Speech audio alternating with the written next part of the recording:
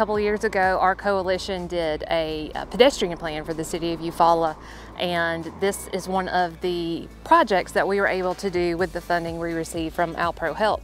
So Alabama Extension, the city of Eufaula, Youth Leadership Barbour are here today to help us lay out everything as far as the tape, the paint.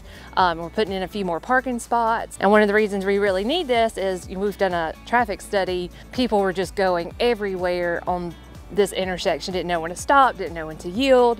So this is really going to help the traffic pattern. And this is really a test bed to show off how it can be used across the city and across the state of Alabama.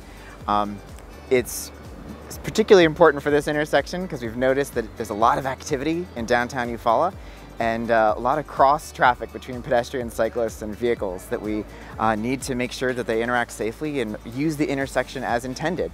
And roundabouts are a great way to control that movement and slow everybody down so it's easy to get through.